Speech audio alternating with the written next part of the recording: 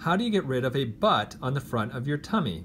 Well, that's what my patient here asked me for. She's a 56-year-old African-American female who's had 4 children, and as you can see, it left her with a severely stretched out tummy, a lot of stretch marks, and this cleft in the middle from previous surgery. So let me show you how we're going to treat it. Here are markings for the surgery. The plan is to remove all of this excess skin, which includes all these stretch marks and that little kind of front booty that she has on the front of her abdomen. There are all these stretch marks up here which are going to move downward. They're not going to be removed, but they will be much lower. And we're going to do just a little bit of liposuction out here and here.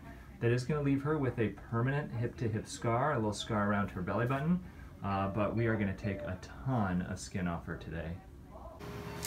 Surgery is all done. She did very, very well. We took off, gosh, 3.5 to 4 pounds worth of extra skin from her lower tummy. Her incision is underneath these little tapes.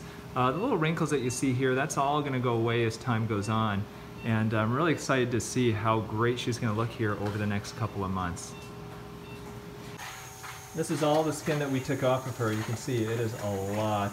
You can see the old stretch marks that she has as well. So this is going to be a huge change for her. We are 2.5 months out of her tummy tuck, and she is healing really, really well. She does have a little scar around her belly button, and there's a scar from hip to hip, but you can see her tummy is nice and flat. So it's a huge, huge change from before. She does have the scars. Those are healing really nicely. We're going to have her continue with her scar creams for a few more months. And believe it or not, she's even going to get a little bit flatter as the months go by.